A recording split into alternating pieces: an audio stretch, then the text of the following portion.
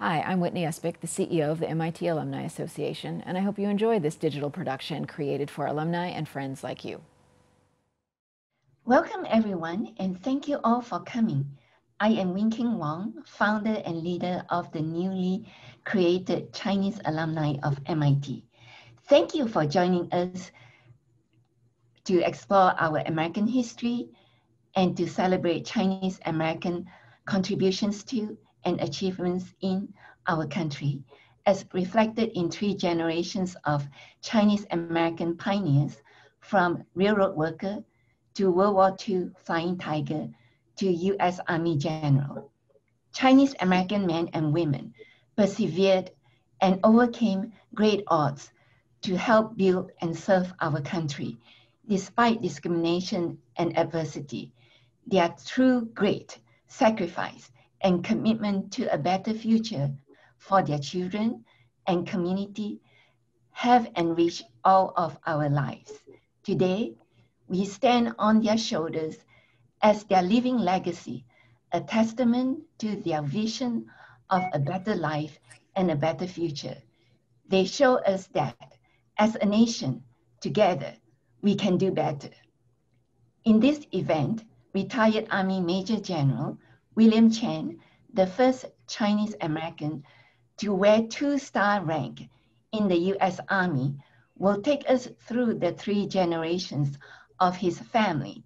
Among his many achievements, General Chen commanded the US Army Missile Command and later directed all of the Army's missile defense programs. After his presentation, General Chen will be interviewed by Air Force Major Kevin Liu, MIT class of 2008. Major Liu is in an Air Force program specializing in developing future leaders to counter emerging national security challenges. Welcome home, Major Liu, from your 10 years abroad. We will have time for Q&A after the interview. The chat function is not available, but we ask you to please send in your questions using the Q&A box at any time during this event. We will try to get to as many of them as time allows. And now, it is my honor to hand this event over to General Chen. Thank you. I'm going to start with the first generation, my grandfather, and then the second generation, my father. Probably spend more time talking about him for 2 reasons. One is he had a very colorful life, and second, in terms of a legacy of progress in going from the first generation to the second generation, it was a significant amount of progress, making it a lot easier for us in the 3rd generation and beyond. So my grandfather, Chan Dat-fong, came from Hoi Ping, Guangdong province in southern China. He came to the United States in 1878 with 2 of his brothers and worked on the Southern Pacific Railroad, which ran from California to Texas. Like other Chinese railroad workers, he endured hardship, danger, sacrifices. He had wages probably 30 to 50% less than white railroad workers, but he survived the dynamiting at a time when the railroad company considered railroad workers expendable. He survived the lawlessness of the West when there was no law against killing Chinese. Interestingly enough, my grandfather was a letter writer, and so he helped his other workers to help in writing letters back home and then reading the letters when they got news from home. When the railroad was completed at El Paso, Texas, then the workers were released. So this is the completion of the 2nd Transcontinental Railroad. And the significance there is the linkage from San Francisco to Los Angeles and Texas and beyond. And of course, the railroad workers scattered. Somehow, my grandfather wound up in Biloxi, Mississippi. He worked in a grocery store. Actually, he saved enough money and business was good enough where he went to New York City, and a matchmaker was able to meet his bride, 20 years younger than him, and they returned to Mississippi. But because of racial hostility and tensions, he lost everything in the business and had to move north and somehow decided to go to Ohio. And in Ohio, Columbus, Ohio, where my father was born, my grandfather set up a Chinese laundry.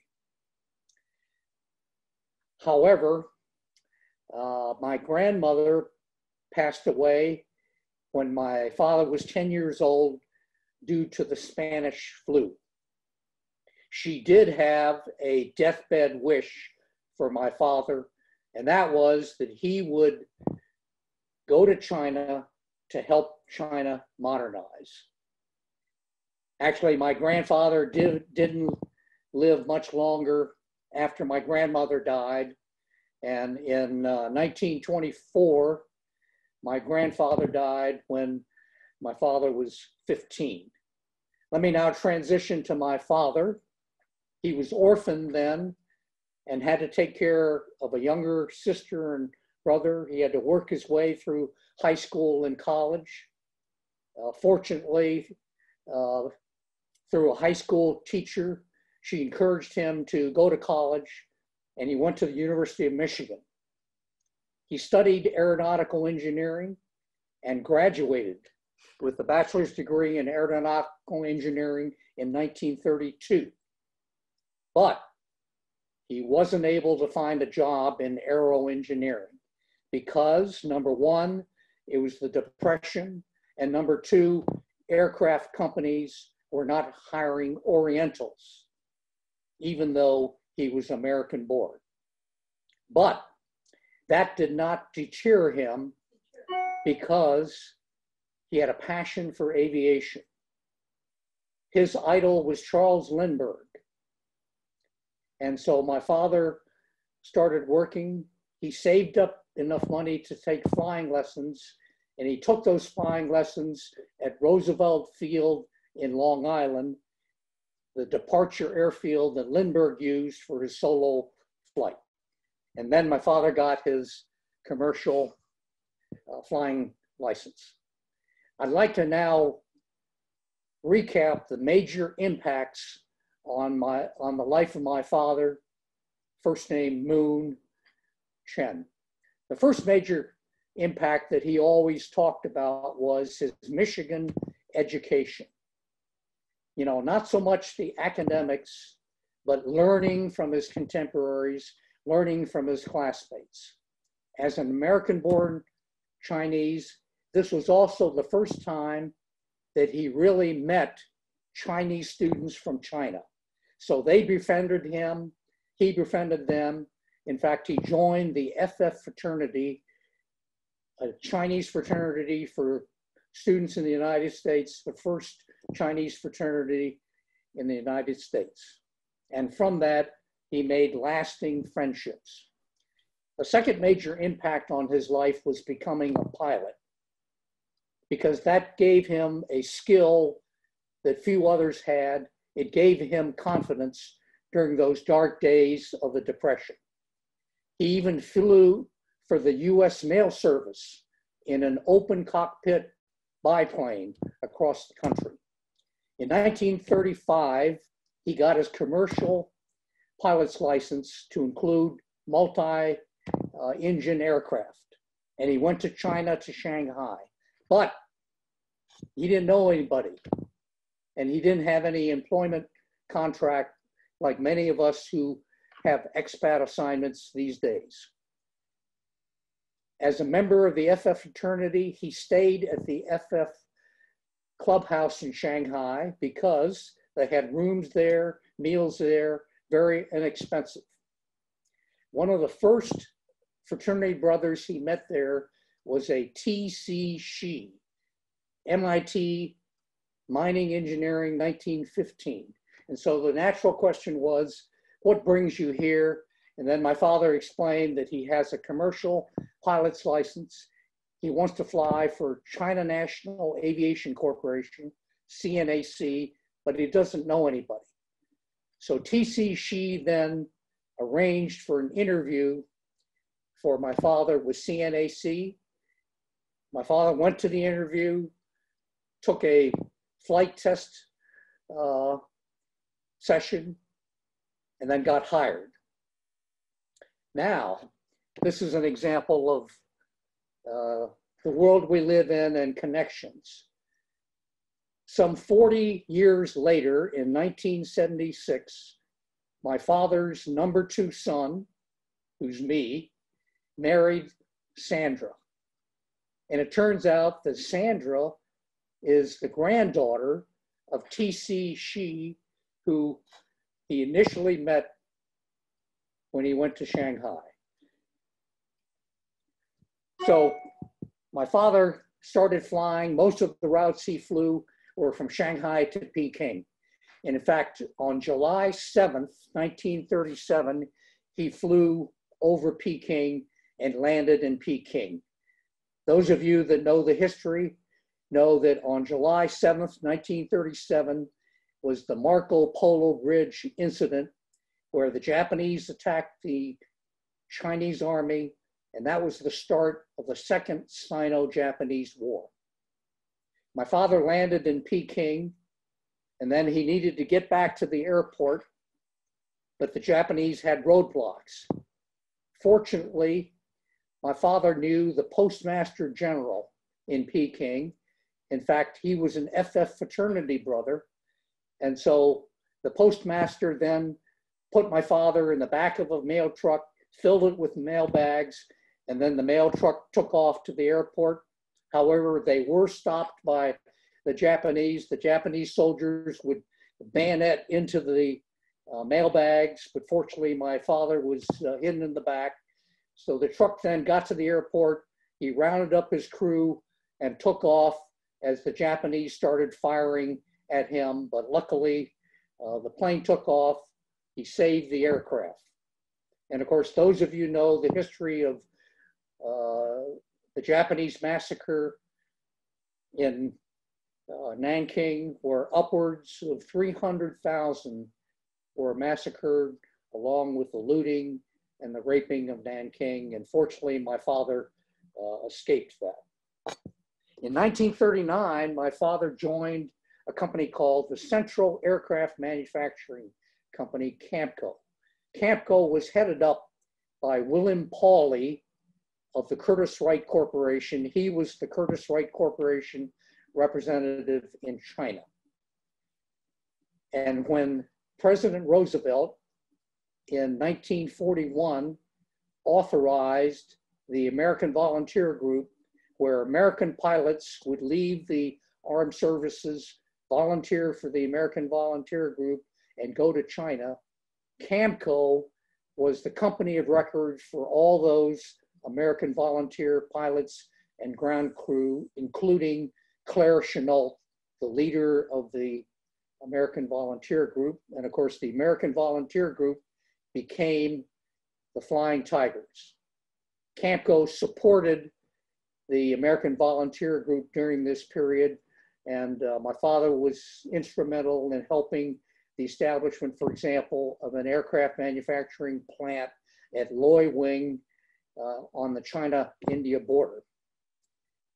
The American Volunteer Group was operating only for 6 months in China, from December of 41 to July of 42, but they gained air superiority over the Japanese aircraft at a time when they were outnumbered some 20-1 by the Japanese. And they were instrumental in saving China. My father had a chance to meet a lot of the AVG pilots, one of whom was Tex Hill, a fighter race.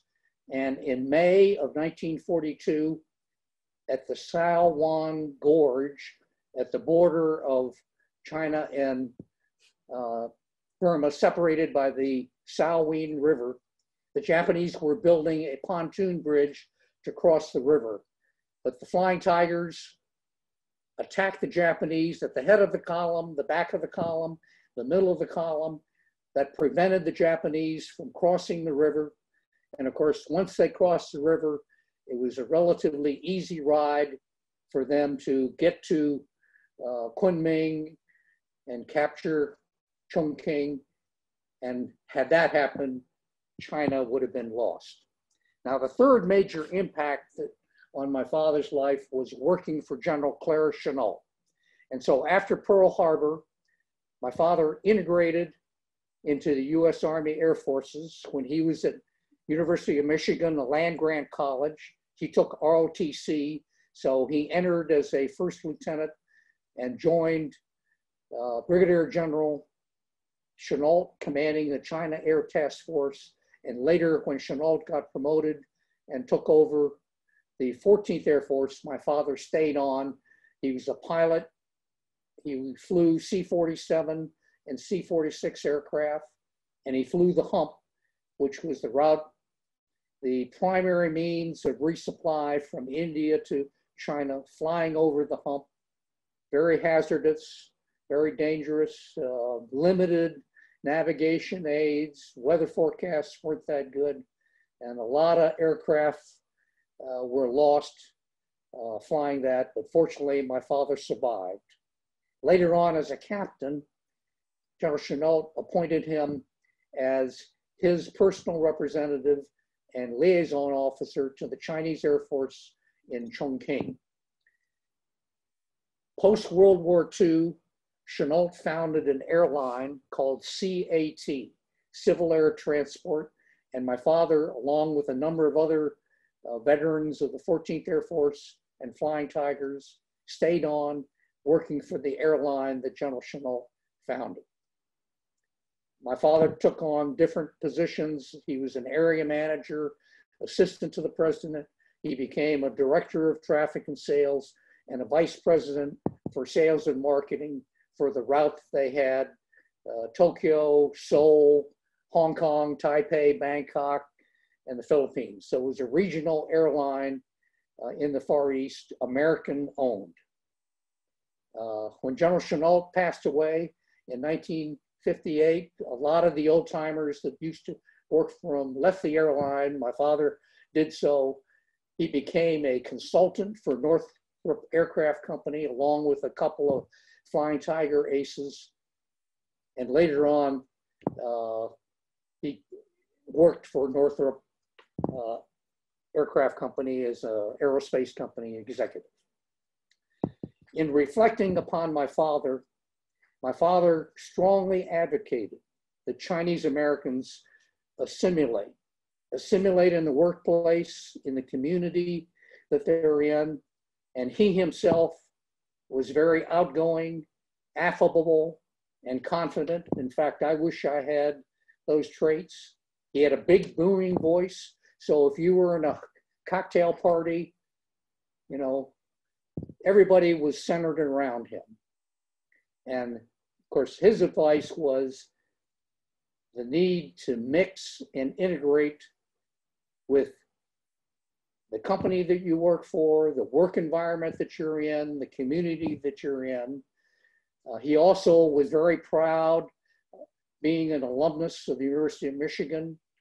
He gave back to the university. The university, in turn, recognized him with the Distinguished Alumni Service Award and also designated him as a Distinguished Aerospace Engineering alumnus.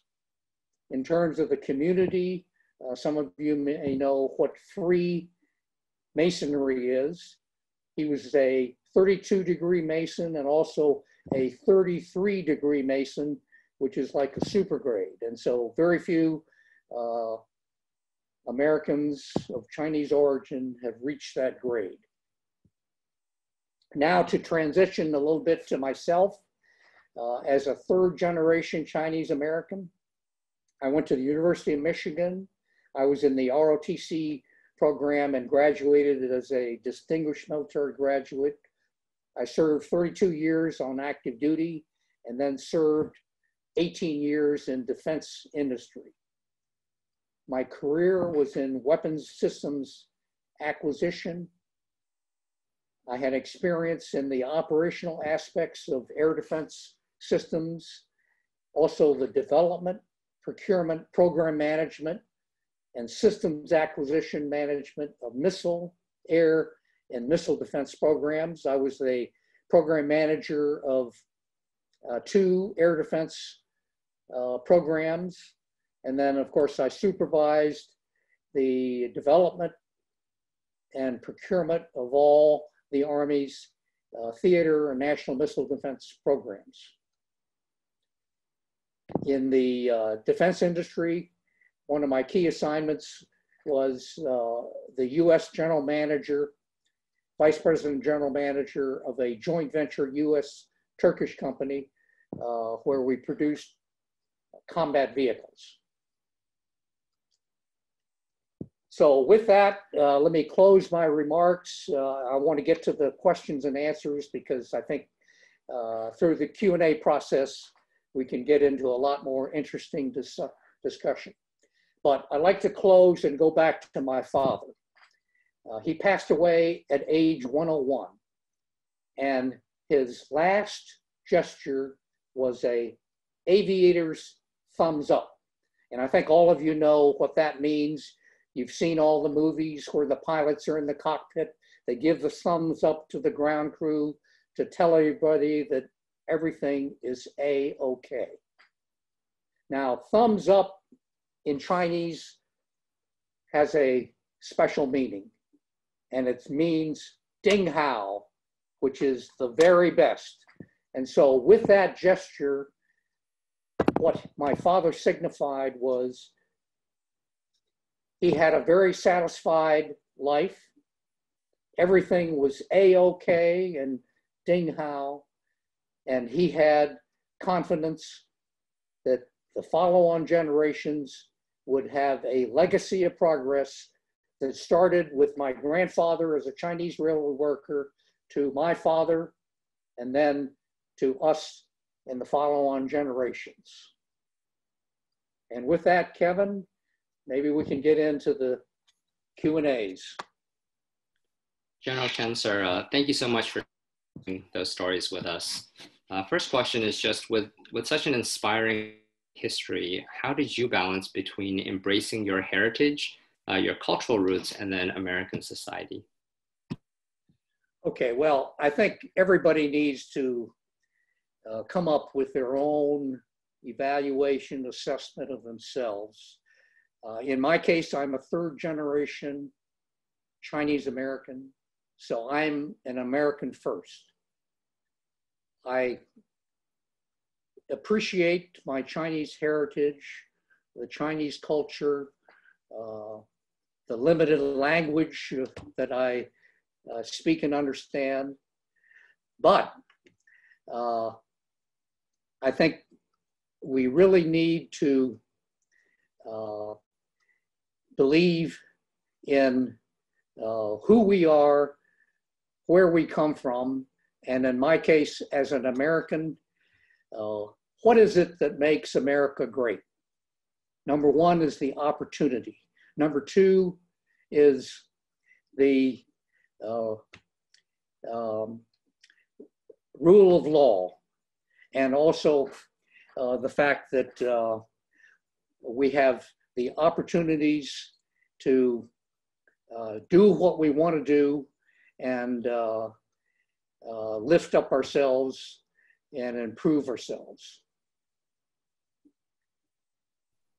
Thank you for that. I think kind of a follow-on regarding your career. So a challenge that I've heard many people mention is that finding a mentor that at work that they can relate to, especially with a similar background. So what would you approach as you progress throughout your career? Well, when I was on active duty, mentoring and having mentors and mentees was never mentioned or formalized.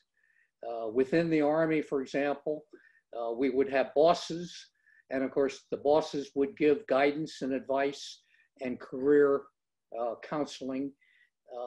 We had a terminology that people would use, such as sponsors, but usually that was sort of spoken of as a third party. When two people would talk to each other, they might refer to somebody else and say that, oh, well, he has so-and-so as a sponsor. So yes, when your bosses might go to another assignment, and because they know of your capabilities and your potential, they would bring you along and be your sponsors. But again, that was not much of a open, formalized program. Now, in my case, when I looked for superiors, contemporaries, and my subordinates, I really did not have any Chinese Americans or Asian Americans that were my superiors that would be role models. And so people would ask me, did that affect me in my career development? And to me, what I did was look upon those leaders, whether my direct superiors or further on up, I looked for those that demonstrated effective leadership. And I then looked to them to be my role models, because they were successful, they were effective, and of course, from that, it was an opportunity for me to learn. Awesome, thank you. Another question would be, among the various issues or problem areas that you faced along the way in your career, is there anything that stands out to you, and how to resolve some of those issues or problems that you were confronted with? Well, I faced a lot of challenges and issues in my Army career, as well as working in the defense industry. But one that comes to mind has to do with taking risks. And where there are risks, there are also opportunities and rewards. And so this is a situation I faced back in 1984. There was a large air defense program that was in trouble. It had performance issues, it had cost issues. It was written up in the headlines of the Washington Post and the New York Times. Congress was very much upset.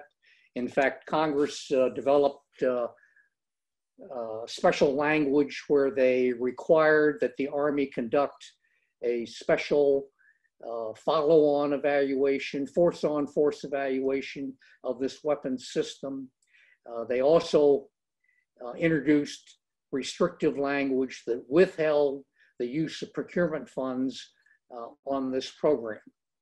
And so, faced with that, the Army needed to fire the brigadier general that was in charge of the program. And of course, you know, we learned about that program because of the publicity, and at that time I was a colonel project manager, and the thought even came to my mind myself, asking myself the question of, hey, what happens if I were asked to take over the program?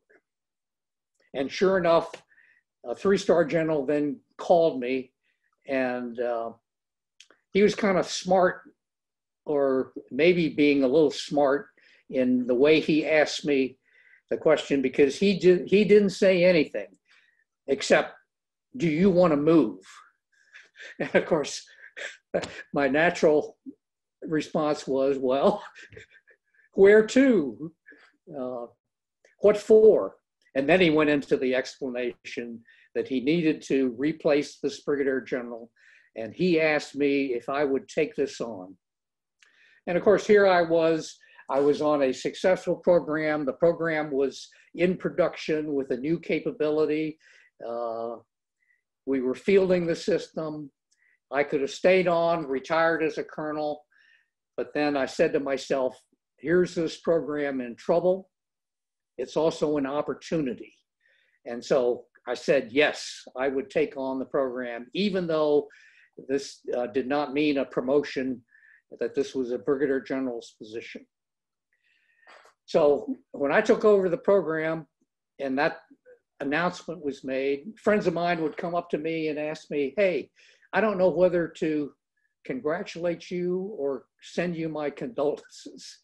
And when I took over, nothing had been done on this follow-on evaluation. You know, there was no funding, there was no test plan, there was no designation of the organizational unit to conduct this test, and no test range. I get a call from the same three-star general one day, and he says, get on an airplane and go to this Air Defense Center conference at Fort Bliss, Texas, El Paso, because the Vice Chief of Staff, the four-star Vice Chief of Staff of the Army will be there, and they're giving him a program review. And so I go there and I tell the three-star, please try and set up a private meeting between me and the four-star Vice Chief of Staff of the Army, because I really wanted to talk to him about the situation on the follow-on evaluation. However, that didn't happen because I think all the generals went to a breakfast together and they didn't invite me. But anyways, the meeting goes on, and finally at 3 o'clock in the afternoon, the four-star has to go. But he remembered. So he turns around, I'm sitting in the back, and he says, Billy, what have you got? Now, nobody calls me Billy except my dad and mom and this particular four-star general. And here it is. What I meant to have was a private meeting to him, and I need to speak up then in front of the whole audience. So I go to the front of the room and I say to myself, I need to give my elevator speech. And I think everybody knows what an elevator speech is. You know, you have 20 seconds to meet with somebody you really need to talk to, and you need to deliver your message.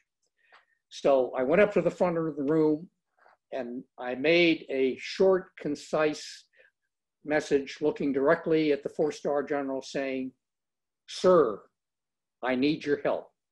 For the follow-on evaluation directed by Congress, we have no funding, we have no test range, and we have no unit designated to conduct the test. That's all I said.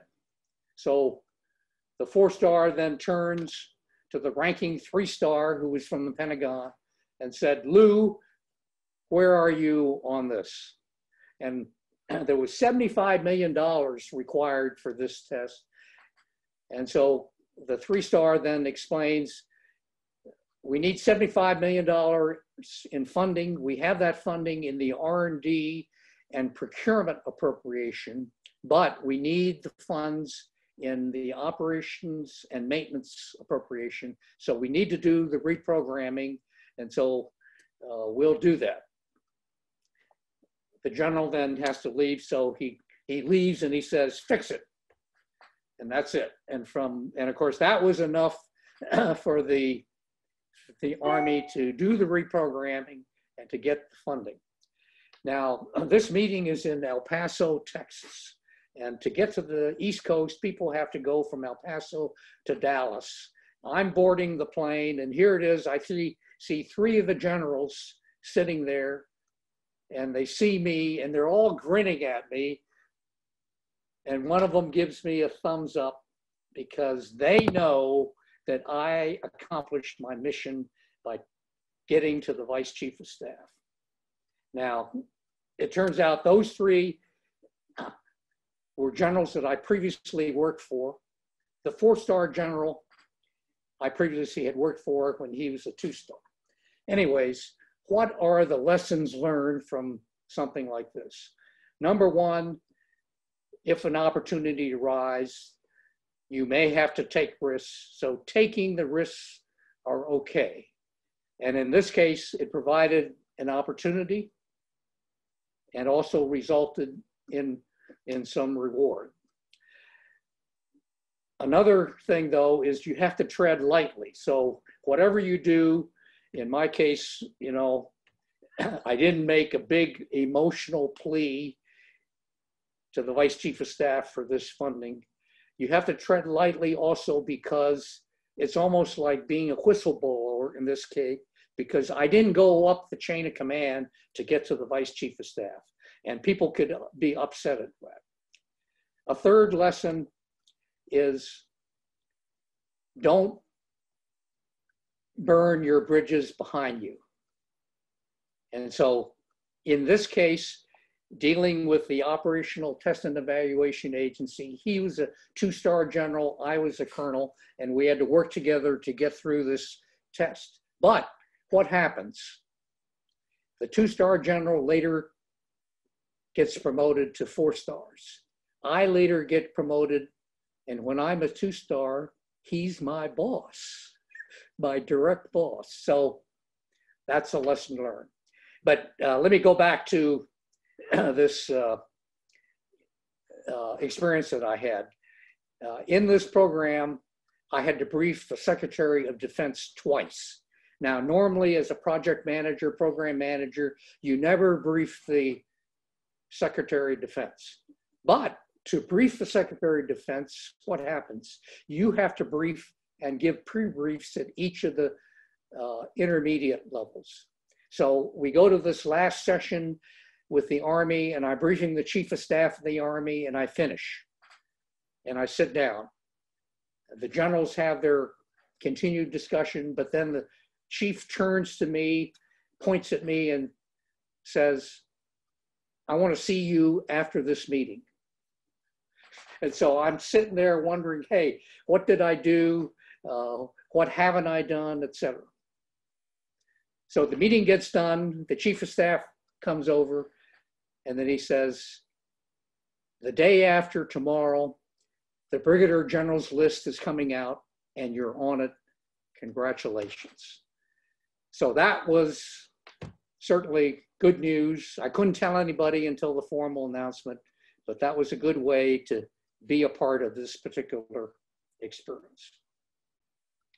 Kevin? That's awesome. Thank you. Thank you so much for that story and also some of the lessons learned out of it. So now that you retired after 32 years of active military service and 18 years in the commercial defense industry, how do you end up? Well, like other retirees, I do all the honeydews around the house. No, seriously, about 3.5 years ago, I was a volunteer in getting recognition for Chinese American World War II veterans. There were bills introduced in Congress for the award of the Congressional Gold Medal to Chinese American World War II veterans, where the Congressional Gold Medal is the highest award given by Congress. And so what we did was we had to get House members and senators to be co-sponsors of the bill. And so that took about a 2-year effort.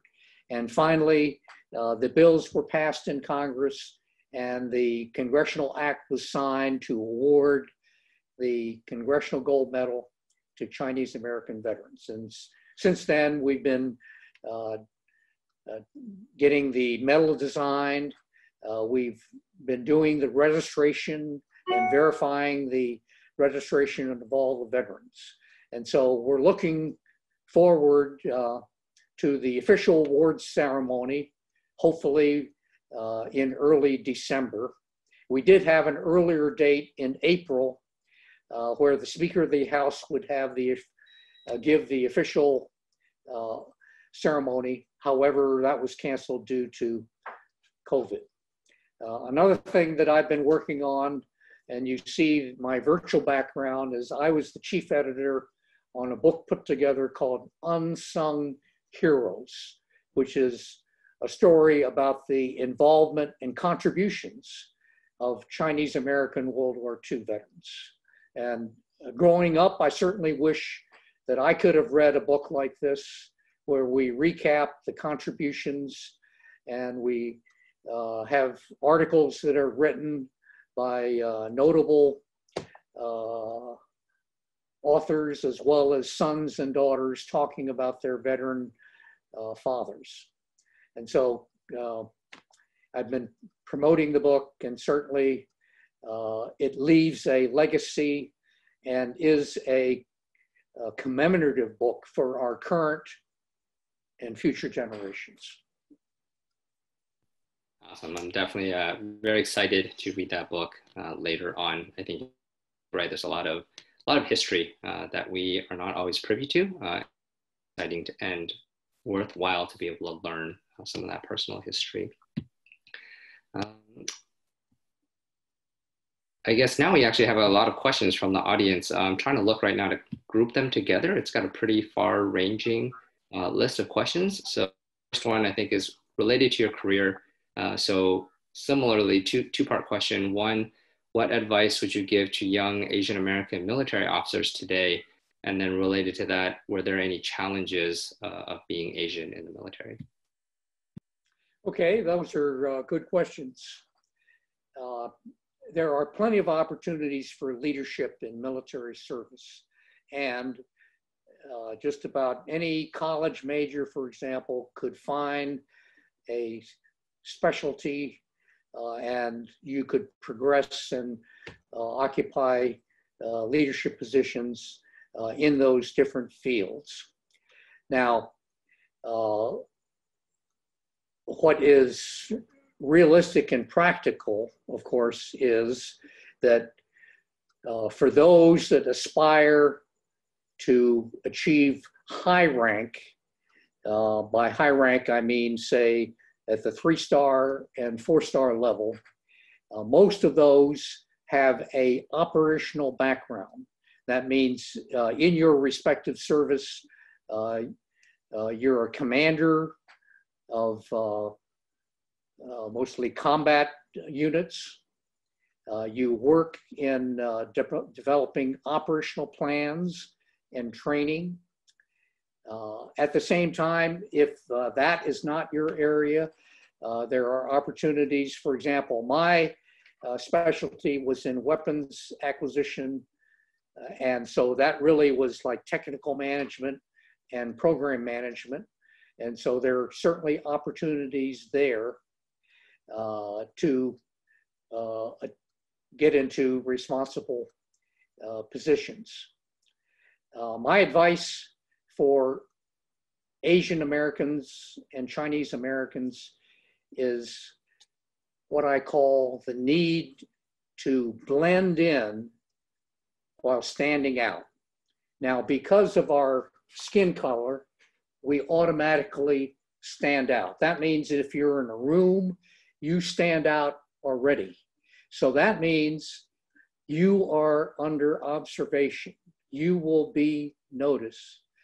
What this means is, and this could be in a classroom environment, it could be in a work environment, when you speak up, when you address the group, or if you're trying to solve a problem and you're coming up with a solution, make use of your capabilities, your intellect, your techniques, so that people who get your product, whether it's a conversation or a real world solution, so they know that it'll be a good product.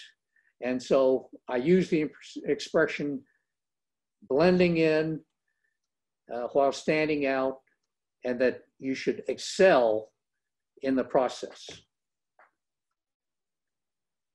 because you are noticed. Thank you. I think that gets to the next couple of questions, just regarding some of challenges that you have faced. So standing out, blending in, challenges that you have faced or your father has faced, specifically just with your race. So as you broke class ceilings of both the defense industry and the military, did you notice any particular challenges that you had to overcome? Or do you think that the blending in, standing out was all that you really needed to do? Okay, in my case, I don't think I was discriminated against. I don't think that I received treatment, adverse treatment because of my race. I believe that the military services have a merit-based system. For example, for officers, there's an annual officer efficiency report or officer evaluation report. That's an evaluation based upon performance and potential. And so, yes, you have to do well and get good evaluations, but it is merit-based.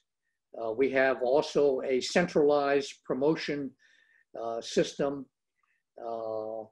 particularly for higher ranking officers, where there's a centralized board as opposed to a decentralized local selection process.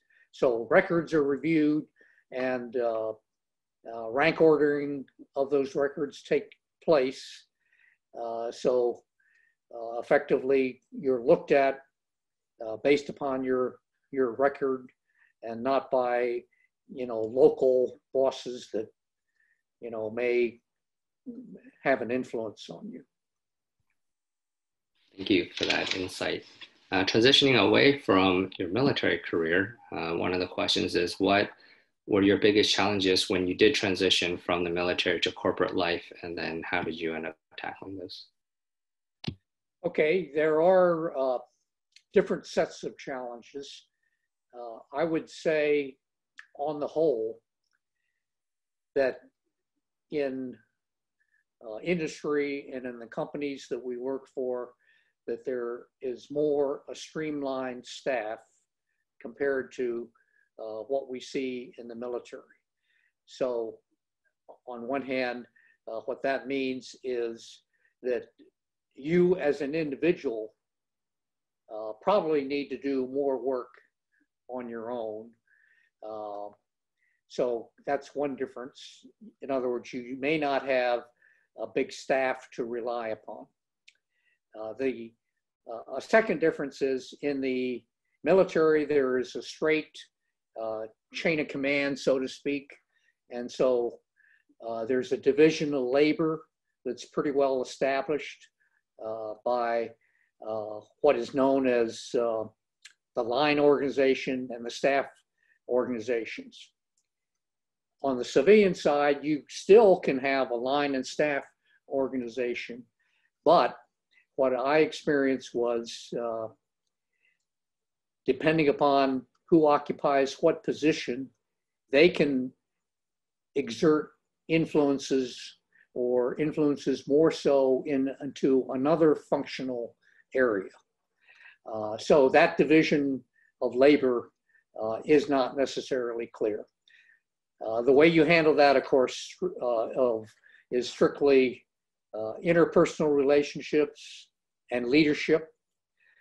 If you're at the receiving end of something that isn't right, then you have to face up to it and confront the individual concern. And unfortunately, if that doesn't work out, then seek a resolution at a higher level. Great.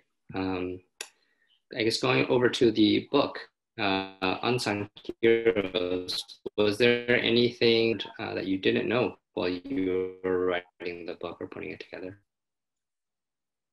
Anything that I didn't include?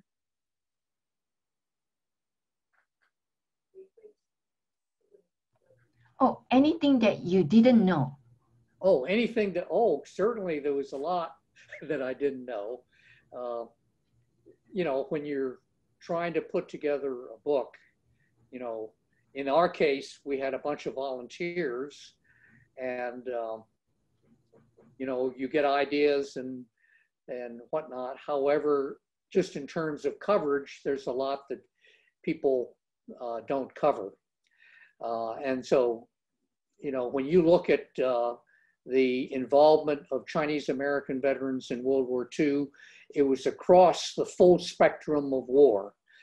Everything from combat to combat support to logistics, administration, and so forth. And so we could have covered a wide range within the book. And unfortunately, we just didn't have the time to do so.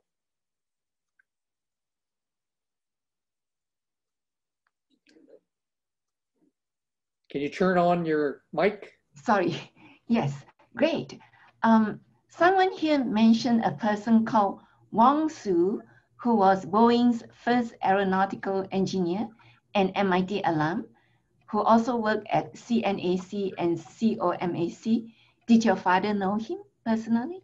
Yes, I believe so. Now, a little bit of, some of you know Wang Su because he was the first engineer hired by Boeing. And those of you that have been to Seattle, there's the flight museum that Boeing has. And so Wang Su is recognized there. I mentioned earlier that my father was involved in the Camco Loy Wing plant on the China-Burma border. There's a photo that was taken in 1939 at that plant, and Wang Su is in the front row of that picture. My William Pauly is in the second row, the back row, and my father is standing next to William Pauly. Now, Wang Su also worked for CNAC, and I believe he was the chief engineer for CNAC, the airline that was affiliated with Pan American Airlines. General, before we transition to the ending of this session, do you have any last comments? Well, let me mention the first major contribution of Chinese Americans in the United States, and that's building the Transcontinental Railroad.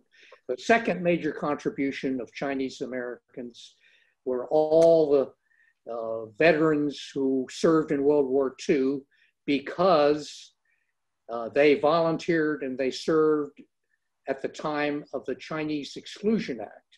Now, 40% of the Chinese American veterans of World War II were non-citizens, yet they volunteered and served in spite of the discriminatory actions of the Chinese Exclusion Act. And so they were proud to serve as Americans, and more so post-World War II, they helped to open up opportunities for all Chinese and Asian Americans so that we in the next generation could live the American dream. And when you read my book and see some of the bios that are in the book, there's a common thread of these Chinese American veterans, and that is they came back from the war, they still continued to do hard work and sacrifice, but they encouraged their follow-on generations to get an education, and then that opened up the world. So as an example, at the 150th anniversary of the Chinese, of the railroad, Transcontinental Railroad, I was a guest speaker.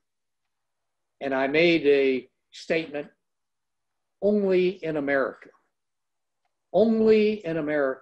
could a descendant of a Chinese American railroad worker become a major general in the United States Army. When you look at the Chinese population all over the world, we have Chinese immigrants in multiple generations all over the world. And yet we never seem to hear of immigrants in those countries that rise up to top positions in their country, whether in business, government, or academia. And so in this audience of all of you, I know there's first generation and second generation where you got your PhD or you became doctors,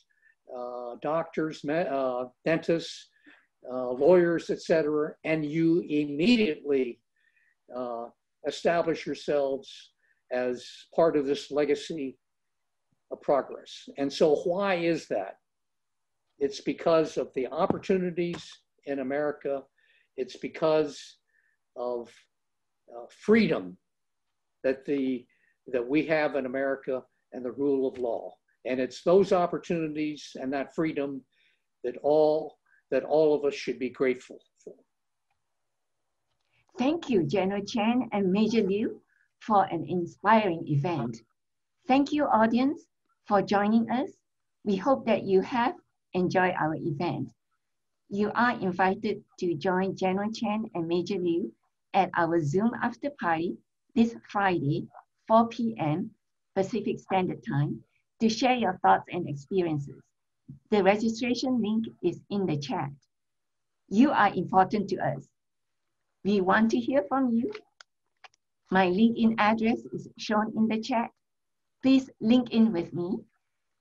Send me your feedback and your email address if you wish to join our emailing list for future events. For MIT alumni and students, please join the Chinese alumni of MIT. You don't have to be Chinese. You don't have to be Chinese. We are honored to serve all of you. May you be safe. Goodbye. Thanks for joining us. And for more information on how to connect with the MIT Alumni Association, please visit our website.